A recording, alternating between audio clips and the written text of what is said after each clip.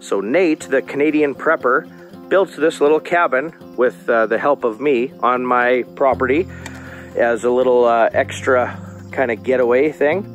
And this is the Haven Ultra model from a company called bunkie-life. So I'm going to tell you all of my thoughts. Hopefully I don't get too long-winded, but everything you probably wanted to know or questions that you had on this, and a tour in part of this video as well. So stay tuned.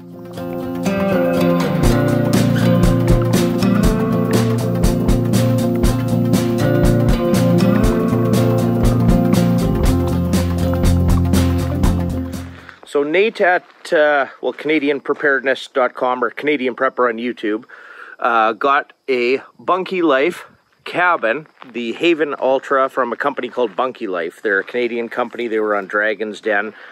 And they manufacture these kits to build these awesome little cabins. So this thing kind of goes together like a log cabin, and it's got a log cabinish feel. There's no insulation in the walls. It's just kind of dimensional tongue and groove lumber, and you build it up. And literally, if we had 3 full-time days or 2 really long days, we probably could have hammered this off. But overall, it took the entire process 4 days for the build, and shorter days. He recruited me because I used to build houses, and I'm obsessed with super high efficient structures and things. So this was a little bit different project for me. I've never built a log cabin, and I've never built one of these bunkie-life things. I typically build with dimensional lumber, sheeting, insulated, vapor barrier, build high-end structures. But this little kind of bunkhouse, it's 10 feet by 10 feet is the footprint, and the loft is a little bit bigger. So it's got a second story for sleeping up there. And it's kind of a different build. It was an experience for myself as well. So the first thing we had to deal with is the foundation of it. What do we build this thing on? So the bunkie-life kit comes with, it's essentially just treated 2x4s on the flat, and then they give you options of what you can do. So I've seen the owner of bunkie-life and some builds where they just like bury in some treated pieces of wood and build it on that, no insulation under there. You could pour a little concrete pad. If you want it completely permanent, you could pour pilings. I considered drilling in some posts past the frost line, 6x6 posts, like a pole shed, just 4 of them, build it on that. But what I ended up doing is just putting it on, essentially, patio blocks on packed gravel. So we picked this space. I wanted it the steeper roof facing south, and I had this nice little place on my property in one of the pastures that's suited for this little thing. So we used the brush cutter, took down the poplar, all the natural organic material for the space, put down landscaping fabric on kind of, there's no dead grasses and stuff, just the earth, 4 inches of packed gravel, and then put down some patio blocks. Now, I considered all the different footings. You can, do it permanently, but I actually built this as portable, so I can literally come at it from the side with the skid steer. Well, actually, my skid steer is probably not strong enough now that it's spread out, but the lift of lumber it comes on, I can lift and move around with the skid steer. But you could move this quite easily, so I built it as so. Now, this different type of building, I'm going to get into some building science here. It moves around. It's going to expand, contract, move around. They left a lot of room around windows and doors for expansion, contraction on everything, because it's a log cabin. Like if you build a log cabin out of wood, you have to season the wood, put it together, fill in the cracks as it goes, type of thing. So I talked to some paint guys and about how to do certain things. bunkie-life says you use caulking on some of the joints after it's done, and they give you some options for painting and staining. But the paint guys I talked to said, you know what, let it get used to its natural habitat and environment, right? It came on a lift from a different part of the country, came here, is built. It's going to shrink, expand. It's going to release all the oils out of the wood, all the natural oils, and before I caulk it or stain it, I'm going to use a penetrating oil stain inside and out. I'm leaving it a full year to let it settle and do its thing. So the walls are going to shrink. It might get a little shorter. It's kind of a weird thing. But anyways, for the footing, what I did, I checked my code book and I built the footing out of 2x6 joists for the floor system with a double header front and on the sides for the walls. So bunkie-life in their kit, I believe it was treated 2x10s, 12 inches on center. That was overkill. So 2x6 is 16-inch on center was this for this span of floor joist. I ended up doing 12 inches on center. So that's the spacing between the joists. And I just used spruce lumber for the base. And we built the main part of the base upside down. So spruce lumber, and then I sheeted it with OSB particle board. And then I put house wrap on it to protect it, flipped it over, and then I put a double header of treated material on the outside.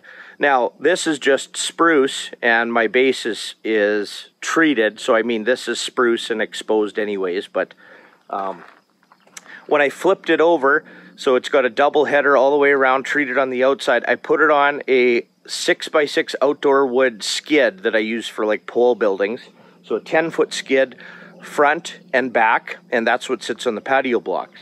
So, well, what that did is it made it perfectly square with that sheeting, and then the house wrap protects any like rain splashing up off the gravel from ever touching any of that OSB, and mouse proof as well, because I did throw in R20 insulation in there. No vapor barrier because of the rest of the building. It's kind of you know, this thing is what it is. It's meant to be cute. Nate hates it when I call it cute, but it's meant to be log cabin, finished outside, inside, quick to build. You can build it without much knowledge and things, and yeah. So we flipped it over and secured it to those skids, so I can literally come in with a forklift if I want and move the cabin somewhere else. Or maybe Nate buys a property near me, which I'm encouraging him to do, and he wants this thing. Well, just move it. So now on patio blocks, like here our frost goes down 4 feet, but on a high surface with good drainage and 4 inches of crushed rock on landscape fabric as well, and patio blocks, it is going to shuffle. It is going to heave a little bit. So maybe for whatever reason, this one sinks over the next year and this one raises next year. I can literally, with my hand, lift it up. It's hard, so I just use, I guess, a pry bar. And then I like using asphalt shingles to shim it up. So we started perfectly square and level, and then maybe once a year I come and put a level on the floor, and oh, this corner needs to come up, so like that.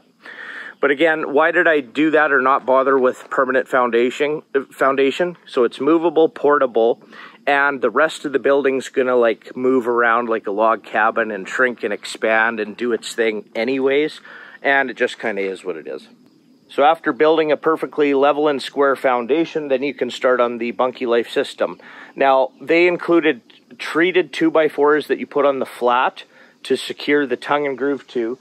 The way that I built it, I didn't need that, but I wanted to include that because it was kind of a video for bunkie-life as well, like that's what they do. So I did add that, and then you start on your boards and go all the way up. So they include all your hardware, super long, expensive screws come with the thing, and you screw it down through the, essentially their 2x6s tongue and groove, secure it to the foundation, and then hammer them in, and it's just a screw kind of front and back, and that's it. So essentially with my knowledge, all that was needed was for doing the roof properly, which I'll get to, and the foundation.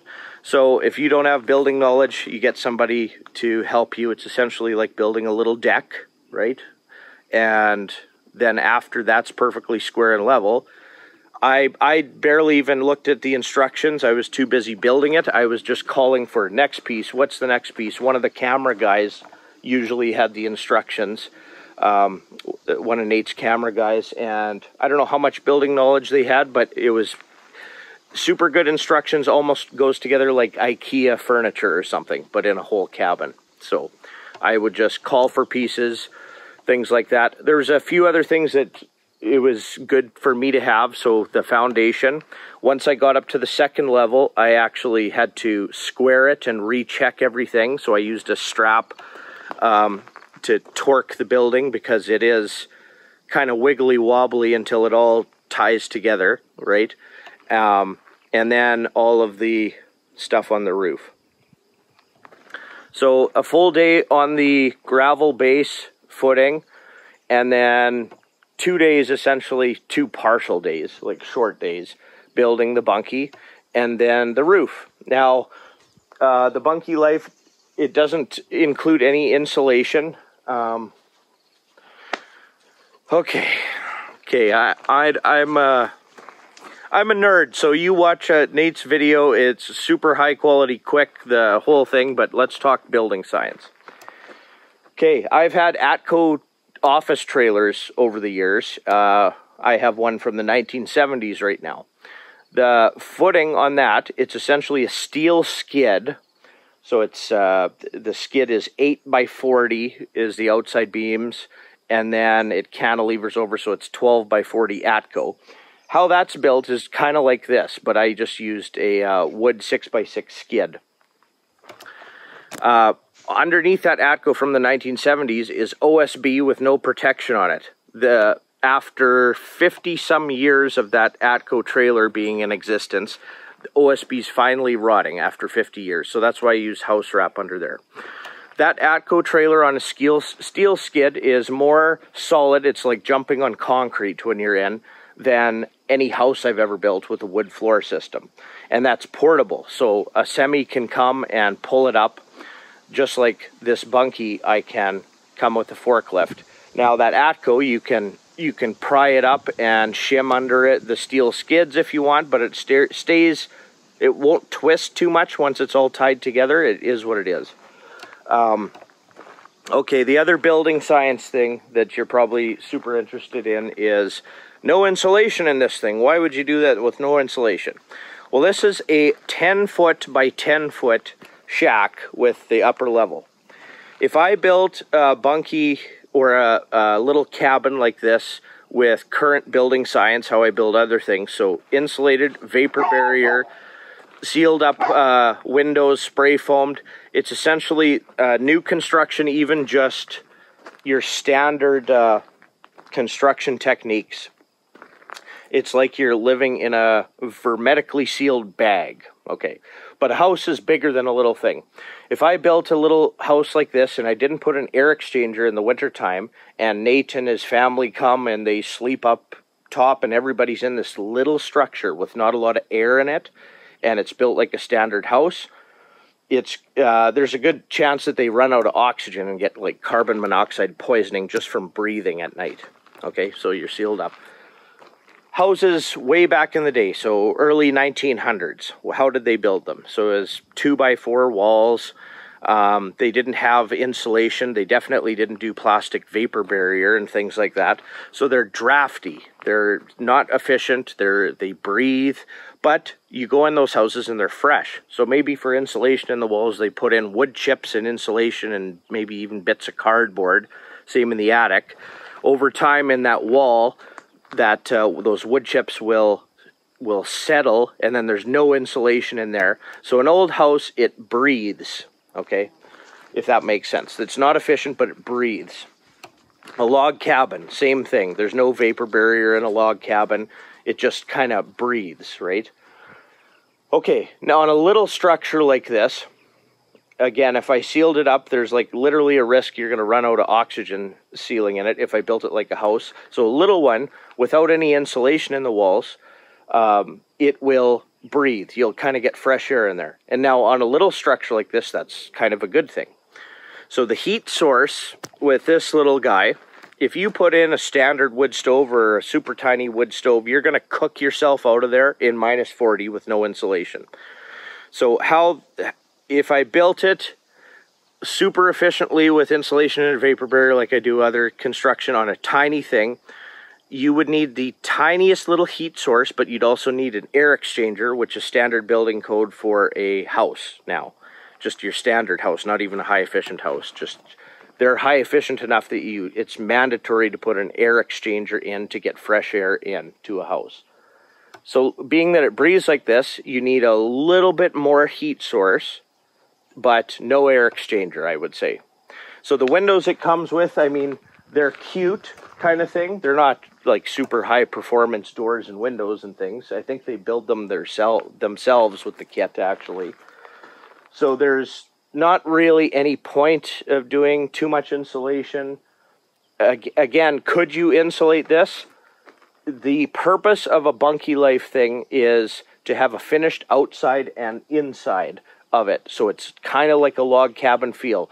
So if you're going to insulate it with rigid insulation inside or outside, it kind of defeats the purpose. Like, look at how these stick out kind of like a log cabin. It is the cutest thing ever. And again, Nate hates it when I call it cute, but it is super cute, right? It's a nice place. You walk in, it smells like wood. It's a nice ambiance in there, and it is what it is. So wood does have a R value of about, spruce is about R 1.4 per inch. So on kind of dimensional lumber like this is built out of, the walls are actually about an R2. And just like a log cabin, there's little drafts and where all the boards come together and things. So after it settles, I am gonna stain it and caulk it, kind of all the joints. So it is kind of sealed up that way, but it does have an R2 value. In the foundation, because I used 2x6 construction, I got 2x6 fiberglass insulation. It was just one bale of insulation that was $90 or $100, and I put that in the floor. I didn't even bother putting a vapor barrier on the floor because the building kind of is, you know, it is the rest of it. It is what it is, right? But that R20 insulation in the floor, that's where all your cold is going to be. Now, in a little thing like this, it's going to be hot up there and cooler down here. It doesn't matter what heat source you do in the wintertime or the summertime. Heat rises. So the roof. Okay, so they give you a few different options for the roof. You don't have to put any insulation. You can put asphalt shingles. You can put metal on the roof. So I chose to go with metal that I use for most agriculture buildings that I do. It's called Ultravic Galvalume color. It's cheap, readily available type of thing, and that's what I put on the roof. Now the roof is just thinner. I believe it's 1/2-inch tongue and groove spruce boards. So it's a finished roof on the inside. Okay, so you put the bunkie-life roof on, the tongue and groove. That's your finished surface on the inside. Now, with building science, it's kind of funny. Like, if I was to build a house, you'd do the roof, insulate, vapor barrier, and then a tongue and groove finished. But it's the finished ceiling for the roof. So, how it works, in the wintertime especially, if you're going to run heat in here, there's probably going to be something acting as a vapor barrier, and what it will end up being is the insulation I put on top of the roof. So you have to protect the roof structure, those tongue and groove boards, with something. So I put a house wrap or a roof wrap or whatever that lets some air through but stops the moisture. On top of that, I put I figured it was overkill to spend too much money on it and stuff. R3 1/2-inch rigid insulation, foil backed. It was cheaper stuff, and it's R3, which I figured you match it to the rest of what the structure is, good enough, right? So the house wrap protects from condensation coming up, and that foil insulation maybe getting condensation. So any condensation that comes up, it's going to be on the insulation and on top of the house wrap, so it protects your wood structure. On top of that 1/2-inch rigid insulation, I just happened to buy a whole whack of these 12 by 20 insulated tarps that I had. So I figured throw that over, gives it a little extra protection. Another thing is the underside of tin is known to condensate as well. So if you're minus 40 outside, having a fire in here and getting really hot, it could have condensation moisture under the insulation and also condensation moisture under the metal. So if it condensates under the insulation, that house wrap on top of the wood gets rid of it. If it condensates under the metal roofing, that insulated tarp will take it down. There's a few different ways. bunkie-life says you could strap it with 1.5-inch dimensional lumber on top and then fill it with thicker insulation, like 1.5-inch rigid insulation in between. Or you can put rigid insulation down and strap it first with some type of lumber, 1x4s or 2x4s, to give a better nailing surface for the big metal screws to hold the metal on. I decided that insulation was rigid enough in just 1/2 inch that I just put the metal right on top. There's a bunch of different reasons why I do this. But those metal screws, we had to watch that you don't over tighten those big metal, like they're almost lag bolts with a rubber washer on them. You don't put them on the ridge of the tin, you put them on the flat part and you secure it tight enough so that rubber washer makes a tight seal around the screw to waterproof your roof. This is how I do all my buildings, except my house that's an expensive standing seam and doesn't have exposed screws. So we had to watch you don't over tighten because we'd compress that little 1/2-inch insulation and the insulated tarp. So just snug enough that it's sealed around the washers. And it's a steep roof, so it never have an issue. That roof's good for, I don't know, 50, 100 years, whatever. I don't like strapping a roof with horizontal pieces. Okay, water goes down the hill. If you have a horizontal 2x something that's not treated or anything, like I said before, there's condensation on the underside of the metal sometimes. When it condensates under the metal and it comes down the darn roof and you have a horizontal piece sticking up, that's a good place for water to pool and collect and rot out your roof.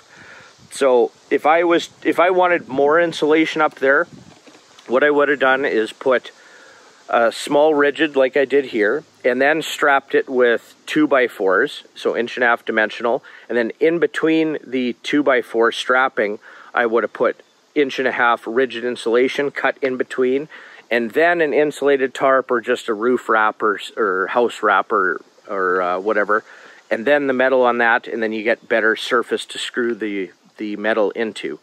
So being that it's a finished ceiling in here, there's no fiberglass insulation, you can't do that. It's kind of rigid insulation or nothing. And is it worth super insulating the roof when you have, not super high efficient windows, a building that's drafty, and just R2 kind of wood walls? It's not really worth putting too much in. If you have a wood stove down here, it's going to be hot in the loft, and if you put too much insulation up there, heat rises, so heat to go away. I figured it was more important to put R20 insulation in the cold floor, because that's where cold comes from. So anyways, that's the insulation part of it. I gave Nate a little treat and built him a deck. What did I do? It looks like 6 feet by 10 feet treated lumber, and just set it in front. Didn't even screw it to the bunkie, just have it sitting there, which is kind of nice. Little added touch. So for value of this thing, the lumber was the nicest lumber I've ever worked with. It was grade A, straight, barely a knot in it. Very, very, very nice stuff. They must have milled it. It's kiln dried, obviously. Beautiful stuff. So that was really nice to work with. For the price point, so it's where I would say this is of value to you is if you don't have any building construction experience, you can do this yourself. They didn't need me except for perfectly square and level kind of deck for it, and then checking things as we go. So like there's a lot of gaps in the doors and windows around the frame, how they do that, because it does move around and expand and contract, this type of construction. So, you know, I had to square all the doors and windows, make sure they open properly. After it settles and does its thing and moves around, I might have to make some little adjustments. Squaring it when we get to the second level, checking for levels, proper building techniques, you know, for the metal and how to do metal properly and things. But other than that, you can build it yourself. So if you don't have any building experience and you can follow instructions, or you've ever made an IKEA package or something, piece of furniture, you can build one of these things. So, and it's a great little starter build too. You can kind of learn about it. And I've never built tongue and groove like a log cabin before. I knew how to do it, so it was kind of almost new to me. Would I do something differently? So if I was to look for a bunkhouse or something, but keep in mind I'm a little crazy too. But I was looking at these rig mats that are used in the oil field. So they're 8x20 and 8x40 steel frames. This is also what Atco office trailers and home trailers and things are used. They're standard, so any semi with a winch and roller can winch on and lift them up. And the steel frame is super solid, and it also kind of protects it from torquing too. Like if one side's lower, when you build it, it's all together. But I like standard construction. I like building a wall, insulation, vapor barrier. Then you can put electrical in it. Things, and then you can finish the outside. If you want to make a building look like a log cabin, you can build it standard, insulated, vapor barrier, wired, poly pans on all the electrical, build it a little more high efficient, things like that, and then buy a whole bunch of nice lumber. It's going to cost you more, and it's going to take you a lot longer. But so this thing kind of is what it is. You build it in 2-3 days, you know, 2-3 long days, and you have a finished structure that's good, right? So, yeah, it is cute as a button as well. I could foresee, not just for, you know, SHTF or whatever, but I could foresee you putting one of these on your property. And what's great, in most jurisdictions of the government, you don't need a permit under 100 square feet. So permitless, build one of these things. If you had access to a bathroom building or an outhouse or a sauna or an outdoor shower and a few kind of amenities like that, like if Nate and I might continue this series on mostly his channel, but I might build a outhouse or a latrine. I might build an outdoor shower. I might build a small greenhouse, efficient greenhouse for this, and do a bunch of cool things and make this a micro homestead. But this Airbnb, if you need to make some money, like you can buy one of these bunkies, assemble it in a few days, put in a few extra amenities, right? You could do a couple solar panels, a little solar generator, a couple different heat sources Nate and I are probably going to do. Like you can get a diesel exhausting little heater, whatever that they use for #vanlife. Like an S-bar heater or something. I think Beaver sells one as well. You can get a venting propane furnace. And I say venting because a little structure like this, you don't want to have something not venting and then have a risk of carbon monoxide. Wood stove, I'm a super fan of. All my buildings have wood stoves. For something tiny like this, I'd have to really see. It's got to be a tiny wood stove. I actually have stored away a small antique cast iron wood cook stove that's got the hot plates on, but just a small fire chamber. So in those old wood stoves, most of the heat goes to the cooking, not so much the heating, and that might be perfect for this. But I mean, it's all kind of up to Nate, what he wants to do. But you could Airbnb this and make some cash. Like people would love this. A little in nature. It's cute, it's quaint. You can come out here, turn your phone off, listen to the birds, like listen to nature. This is in nature. We're in a natural land around here. It's a beautiful experience. I should just come and sit, see if I can force myself to sit out here for a day or a half a day. Yeah, that's not going to happen. I got to do stuff. If memory serves me correct, bunkie-life said this is about a 3.5 season building. So not in the dead of winter. Now it gets very, very cold where we live. But when the pioneers came over, they'd build a sod or log structure and survived in it. What they had to do is, it's not an efficient building, is have a small heat source going kind of more frequently, if that makes sense, or all the time, like a wood stove literally going all the time. So this reminds me of kind of a better pioneer-ish cabin, right? So you could survive in the winter, no problem. If you wanted a little off-grid thing, like there's no plumbing in it, no electric, but you solar panels, a little solar generator, or build your own little solar system so you can have fans, lights, a few little amenities. And then I was thinking for our harsh climate, probably the best way to clean yourself and to be cleanly is to do a sauna, wood-fired sauna. So why those aren't as more common in Canada, I don't know. Like in Sweden, that's the first thing they build on their homestead. So when you go into a sauna, steamy sauna, it opens up your pores, and then just with a bucket of water, you wash yourself. So it opens your pores and you're washing out your pores. You get a better clean than a shower anyways. So you could do a sauna for cleanliness and hygiene next to one of these. Then you don't even need a shower really. And then a latrine or an outhouse, obviously. And you could survive 4 seasons in here. Okay, back to more building science. You sick of me yet? I'm just talking and I'm all over the place. My brain is. Anyway. Okay, building science. I have built lots of ice fishing shacks over the years. My last one I built, the nicest one, was light enough 2 guys could lift it into the box of a truck. It was 8 feet by 8 feet, but it had a bench, and the base was just a 4 by 8 sheet of plywood. I built that out of 3/8 thick spruce, no insulation, no extras, so it's light and portable. And a metal roof with no sheeting on the top, I don't even think I did. And anyways, this 8 by 8 thing with a bench on both sides, I put this tiny little stove in.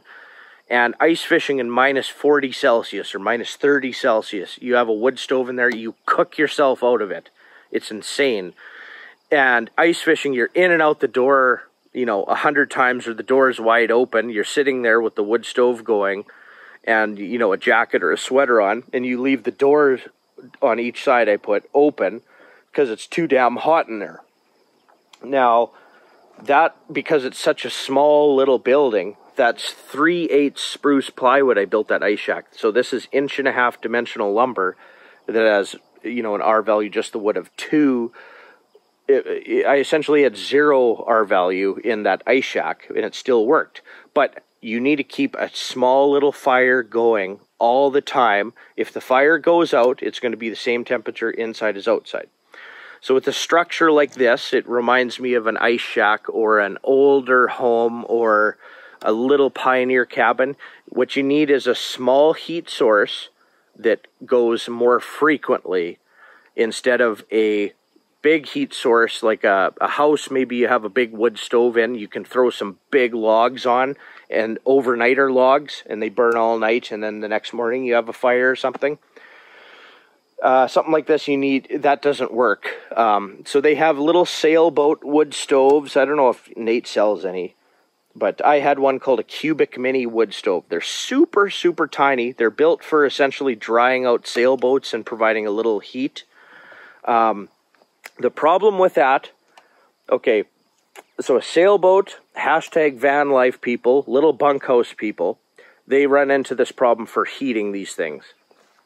The heat source needs to be small, or you literally cook yourself out of the darn van or sailboat or building. But a little wood stove, it doesn't burn very long. So literally every 45 minutes, you'd have to put like wood in this little wood stove.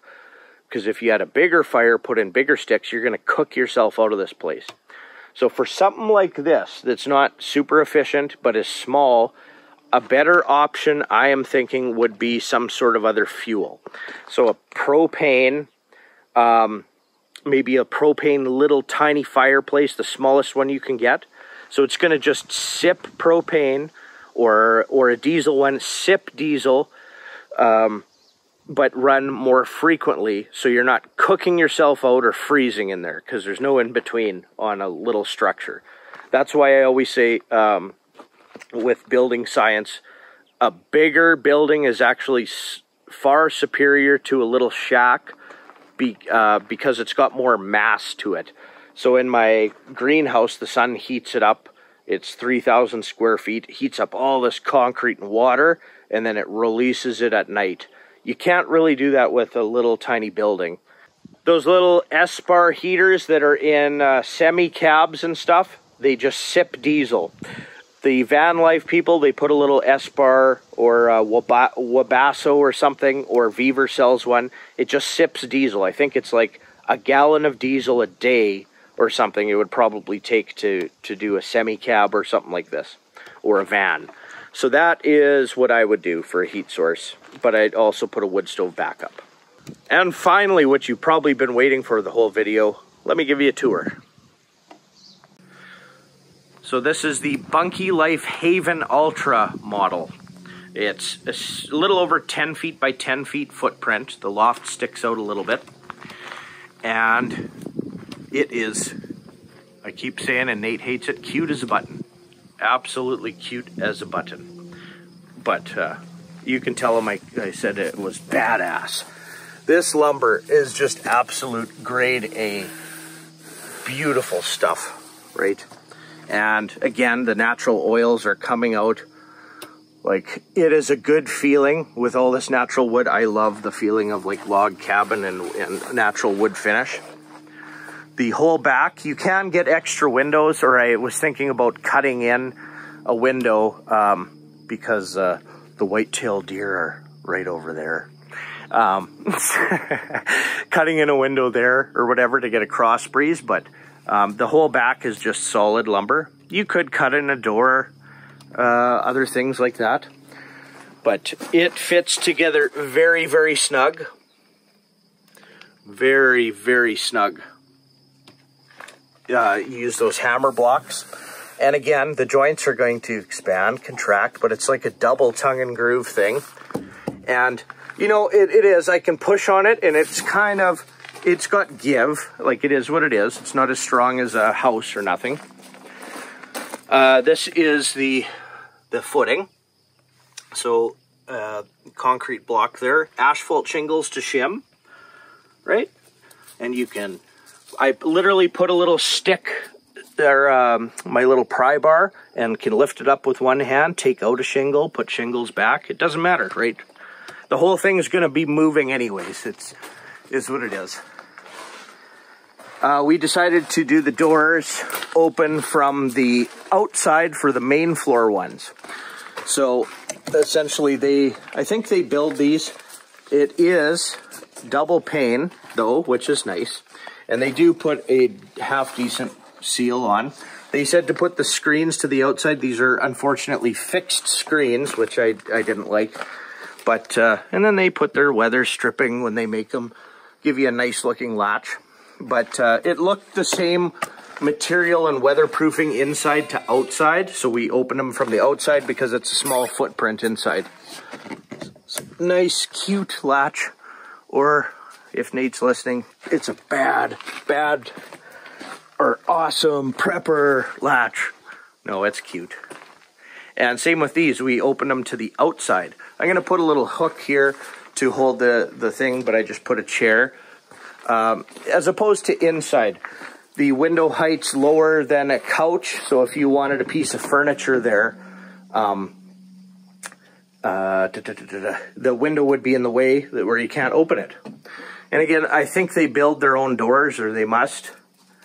And it seals up okay. Okay, you install the doors and windows as you're doing it. Okay, so you build like the wall halfway up, and then at a certain point the instructions say to slip the door in. There is a lot of play, a lot of air gap in between there and the windows, and that's, they say, for expansion contraction.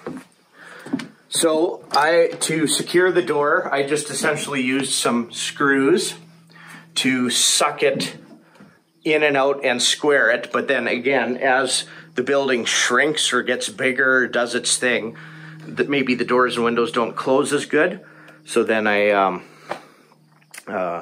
will have to make an adjustment. But and the door opening to the outside as well. Okay. Well, there's the Katana Boy silky saw I got from Nate. Oh man, that thing is sweet. CanadianPreparedness.com for that thing. That is a must-have prepper tool. Okay, so this is, it's hard, probably kind of hard to film 10 by 10 little thing, but it is cute as a button. Okay, so the inside is the same as the outside. All the wall is dimensional, beautiful grade A lumber, like this. So here's a little knot, and you can see the outside in it, right? Okay, now this is gonna shrink, but they're milling how they put this together. Like there's no light or any air coming through there.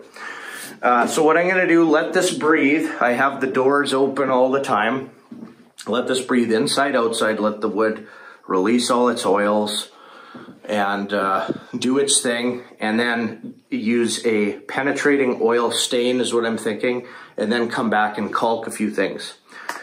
Their windows that they built, it's just kind of a 1x4 frame. I'm thinking about next year taking all the screws out, and like I said, there's probably 1/2 inch or 3/4 of an inch of just air around the border for expansion contraction on this type of building.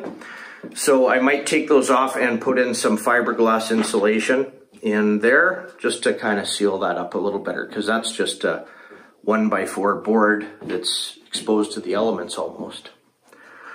So the upper floor joists or floor system, these are the joists that they come with. They tongue and groove and lock it all together. And then this is tongue and groove floor up there, but also the finished ceiling. So everything is both floor or ceiling or outside and inside, no insulation to it type of thing. There's a white-tailed deer I shot literally 25 yards away, and that coyote was about, from here, 300 yards away last winter. Okay, the stairs / ladder it comes with, it's kind of a steep system up there. To get furniture up there, you got to make sure that it fits, but it looks like folding beds or assemble stuff up there. So I'll take you, go have a look. And again, it just smells and feels nice in here, this natural wood. There's a railing that the kit comes with. The main beams, and they put them this way for essentially ease of construction. Okay. So I can stand up comfortably in the middle of it. Let me back up here. So there's, my head is about here. And we opened these windows to the inside because you can't reach them from the outside. I put one of my military cots in to kind of see the size of it. But it looks like, Bruno, leave the coyote alone. It looks like it's best to have your walkway in the middle because of the head height, and have a twin or a double bed here, maybe another one here. But there is significant room. So how much more is it? 3 feet more about than... So this is 10 by 13 up here. Nice size. And again, all exposed grade A lumber, spruce, beautiful. Now, what I was talking about condensation was, bunkie-life kit just comes with, this is 1/2 inch, I believe, tongue and groove boards for the roof. So this is this, and then outside, and then you put whatever roof you want on. So for screwing on the tin, I had to pre-drill and make sure it hits all these beams, the wall, this beam, this, and this, or else you'd have screws coming through. And actually, see, somebody missed one. I gotta cut that off. Yeah, but it's not like standard stick framing or nothing. Everything's finished. You have to watch where your screws are. But anyways, it's warmer up here than it is down in the main floor. Even with this window open, it would be nice to have another window if you're getting one for a cross breeze, or you can chainsaw in your own window if you want. Okay, so condensation. When you have a heat source in here in the winter, heat's going to rise. It's not going to condensate here. It's going to condensate, if you just put metal and no insulation, it's going to condensate under the metal. If you put insulation, it's going to condensate on the warm side of the insulation, likely a little bit. So you have to put house wrap right on this, insulation on that. So if condensation will go down the house wrap just protects the wood structure. Insulation, and then your tin, right? So this is forever, you know, waterproof and stuff like that. And then a wood penetrating, I'm thinking oil finish every few years on the outside to protect it from the elements. See, we missed another screw. That was me because I did all the high stuff outside. Whoops. But yeah, lots of room for sleeping. I foresee this a nicer place to be in the late fall and even in the winter, to have a little wood stove in here and a nap, or just cooler in here, a nice cool sleep. Man, this is going to be nice. Bruno, leave the coyote alone. Yeah, I figured this was good. I got him last year, or last winter. Kind of, because that's where the bunkie is. Yeah. Just leaving it up to Nate kind of thing to decide. I don't want to overstep anything, but I got my little 12-volt cooler when we were working. It's still out here. But for wiring, you're going to have to surface wire it. So if we do solar panels, I'm just going to run either outside or inside to the battery packs or charge controllers and figure that out. Maybe it would be nice, because this is kind of like a bunkhouse sleeping shack, to put a futon or another place to sleep on the main floor. Maybe you come here yourself, it's really hot summer day and you don't want to cook yourself out. You just have a little nap down here. I'm thinking a wood stove. I'll have to cover up some of this beautiful lumber with concrete board or metal to protect it. Wood stove probably here. A little wood cook stove would be nice. Maybe we'll send it out the side and up the side on the exterior and up past the roof. Something like that. But yeah, I don't want to overstep, and we can furnish this nice. You could hide some storage up here, put little shelves.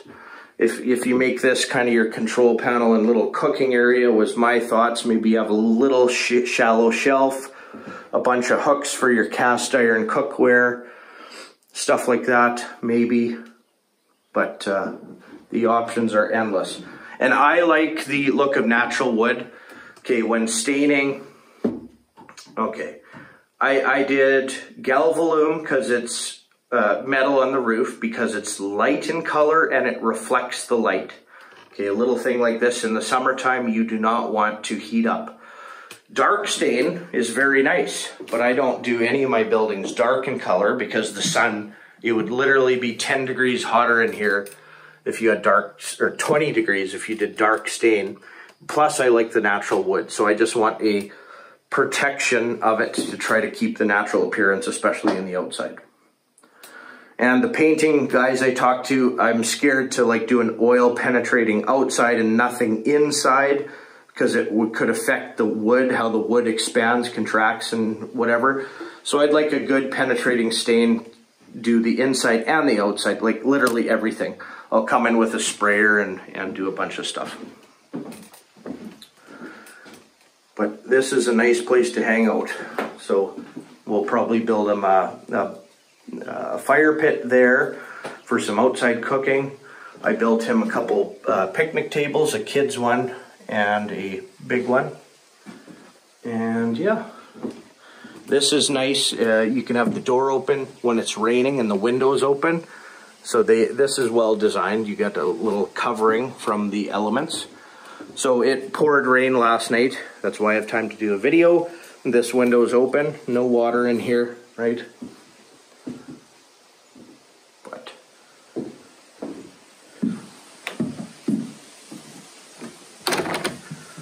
CP and me.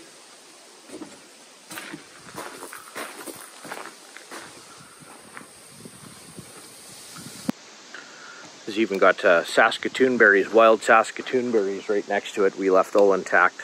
So cool. Anyway, so what was my overall experience with this? It went together quick, actually longer than I figured, but very, very quick. All the lumber was the best lumber I've ever worked with. Price point is decent. Like, the cost of doing anything is crazy. So the price point for this, and you get a finished unit essentially, is very, very good. If you wanted to build a 10 by 10 shack that looks like this, but is sheeted, built with 2 by 4 walls, insulated, vapor barriered, and then wanted to make it look like this, you're talking more money and a whole lot of work, right? So this is what it is. And again, with a small structure, do you really need insulation and vapor barrier? You're going to run out of oxygen probably when you're sleeping. So this kind of, it is what it is. It is cute as a button. So for myself, with building knowledge, I'm thinking those rig mats and building a shack out of that. But again, it's a little bit bigger than this. And then I might even put a small air exchanger in those. It's just kind of nice to control it. But again, it's going to cost me a lot more money than this thing. And this thing is perfectly fine. So if you need if I need a nap or something and Nate's not using it and need to get away from the kids, this will be my little vacation. I can walk over here, take the golf cart. Life is good. So I believe bunkie-life gave Nate a promo code to save you $500 on shipping or something. So I'll put that in the link to my video. And I'll put the links to the 2 videos he's done so far. But you can check out his channel, Canadian Prepper, on YouTube for the couple videos he's done and upcoming videos. So I'm sure as he decks this thing out with all the prepper gear and we kind of finish it and figure out the best way to build this little micro homestead, he'll be doing lots of videos, and I'll be doing lots of videos as well. Hopefully that wasn't too long-winded, but thanks for watching.